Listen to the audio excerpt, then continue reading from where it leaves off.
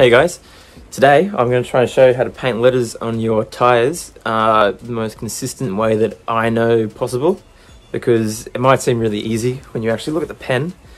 You think you're just going to draw it straight on, but it doesn't work that way. It's not that easy. So I'm going to show you a way. You'll need more than one pen anyway for a full set of 4 or 5. But yeah, I'll get in and show you how to do it consistently and have each tyre looking the same and each letter looking the same. And yeah, first up, what you're going to want is some acetone. We'll be using that to get rid of all the contaminants and grease and stuff like that off the tyre. You'll definitely want to do a really good job with this with not brand new tyres. These are brand new, and as you can see, they're still a bit dirty. So just get the solvent on there, acetone. Don't leave it unscrewed because the fumes will get you.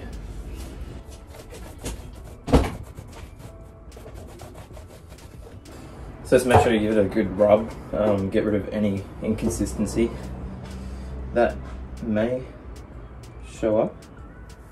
I already did these before because they were pretty bad. Just make sure there's nothing weird on them, no big marks.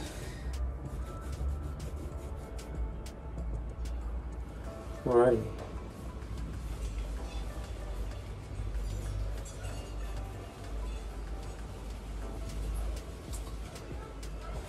It's looking pretty good. Let's get into the next step, which is probably... Let's get into the next step, which is probably the most important step in having each tyre consistent and having the lettering actually smooth and not bloody and bumpy and weird. I haven't seen a video on someone doing this. It's not super conventional, but it makes it so much easier and so much better to actually come out of the pen. And yeah, I'll show you that now. So in order to do it, you're going to need something to cut the top of the pen off. I'm using a Stanley knife, really good sharp one. And what else you'll need is another pen. It doesn't matter if it's used or unused, it's not important, just need another pen. You'll need more than one anyway while you're doing it. And then just something like this. This isn't the packet that the pen came in, but if you use the packet the pen came in, you can put the paint in here and it works really well. And so now I'm going to get the pen we want to use the paint from, remove the lid, not just the lid, this part here, so we can get paint flowing out really quickly and easily. And I'll quickly do that off camera because it's not that easy. But what you're going to want to do with this pen, I'm sure they're all the same, there's only one I could find in Australia, is cut here around there deeply. It'll make the bottom part crack, and then you can just wiggle it off, and it's really easy to do from there. But yeah, if you have this brand, which is pretty popular, I'm pretty sure, you can do exactly what I'm doing, but I'll do that now off camera. Alrighty, just an update on how to get the lid off of these. This one was actually different to this one, even though it's the same brand, it might be newer. You can just screw it off really easily. Just ignore that cutting stuff. That might help with other brands, but you don't need to with this one. That was just a bit dumb. Anyway, now that we've done that, what I like to do is to get the paint nice and actually runny. So the reason why I'm doing this is because when you're putting it on and applying it, it gets really tacky really quickly. And it gets really tacky because not much actually comes out of the tip. It's like a normal felt tip marker, and because I guess the viscosity of this is pretty high, pretty low, the exact opposite of what I'm saying. Anyway, it doesn't really run out or fill the pen, and it dries out really quickly as well. So I think it's pretty flawed design, personally, especially against rubber. It just tacks up way too quickly and not good. So we're gonna heat this up with a heat gun that I have here. We'll heat it up a bit, not too hot, so you can still hold it.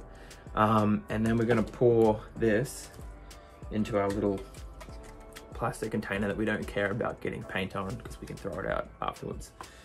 And yeah, I find that makes it run really easily. You can spread out the paint on the tire nicely and smoothly without it, you know, running everywhere or not running at all, and you get streak marks. If you tried it before without doing this, you'll know what I'm talking about. It's awful. But yeah, so I'm gonna heat that up now, position the camera so you can see me put it on the tire, and we will go from there. Alrighty, we have got our paint, a little bit of paint in here with the old pen, and what we're going to do is, instead of relying on paint coming out of the tip, we are going to dip it in ourselves into the paint. I found this works way better, and is a lot more consistent compared to the other way. So I find if you go along with the grain of the tire, which isn't on this one but on the other side where it says razor, it goes horizontally when you're looking at it, and if you go along with that, it's a lot easier than going against it. But with this one, it's really nice and flat, so it's pretty easy. But yeah, just make sure you make the pen really caked up, well, not caked up because it's not dry, really kind of soaked in the paint, and it will allow you to really smoothly cover more area compared to if it's not very saturated. And just another tip when you're doing this, it dries up very quickly, so make sure you have all the area you want uniform while you still have it wet, because you can't do here and then go back over here. I'll show you, it'll pick up again. See that little mark? It's yeah, it moves along that quickly. It's not very friendly, but if you do it this way that I'm showing you, it's really nice and easy. I just wish I realized this sooner. It was not a fun time trying to do this the first time. But yeah, on the first coat, thickness isn't, or full coverage isn't, you know, that important. Just make sure you get an even layer the first time round, and you figure out where all the edges are and the corners are, and just get some paint on that, because when you come around this for the second coat, it'll be really uniform, and the paint is much easier to paint on than the rubber, so you'll have a much more fun time the second time around, because yeah, it's a much more paint friendly surface, painting on paint. But yeah, as we finish this one up, that's kind of it. And if you want to touch up little areas, lightly, very lightly dab it on. Don't do it hard. And doing that, I'm barely touching it.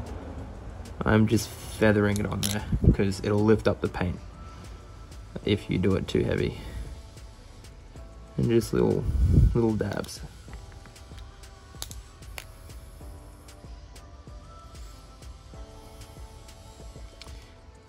But there we go.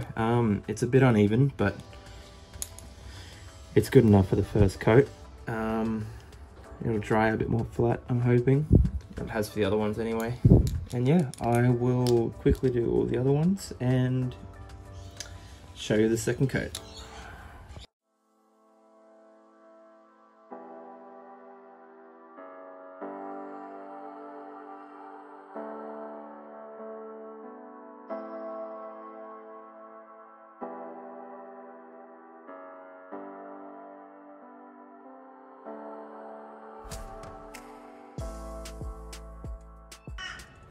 So it's now a new day, and we're going to put on the final coat for the last tyre.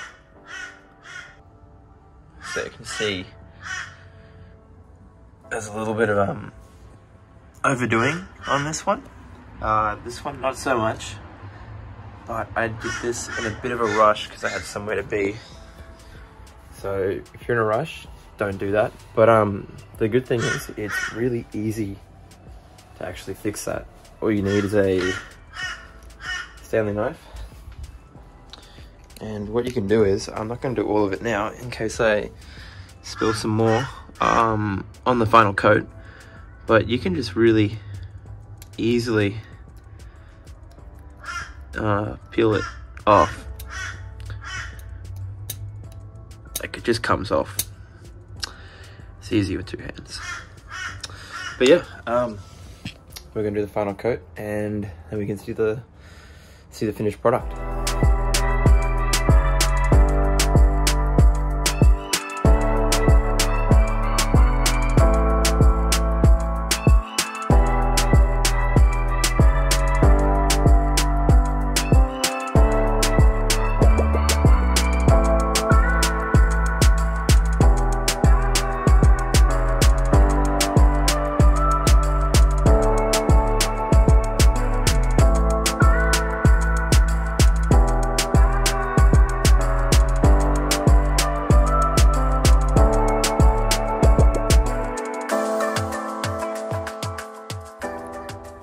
There we go, we're finally done painting. Smoothed out all the little bumpy parts. There's still these bits here, which I need to get rid of. But I'm gonna wait for it to all fully dry, because when it dries on the tyre, it just kind of flakes off sort of thing. If it's not on properly or thick enough, or you haven't cleaned the surface, it comes off really easily. So I'm gonna wait an hour or so. It's actually Mother's Day, so happy Mother's Day.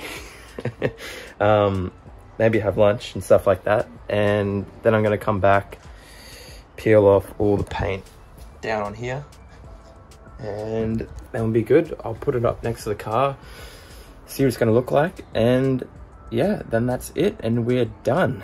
That has taken way too long, but I think it's kind of worth it, and I wasn't doing it the technique I was showing you from the beginning, so if I did it that way, I'd probably be able to do all the tyres within an hour instead of a few days of trial and error.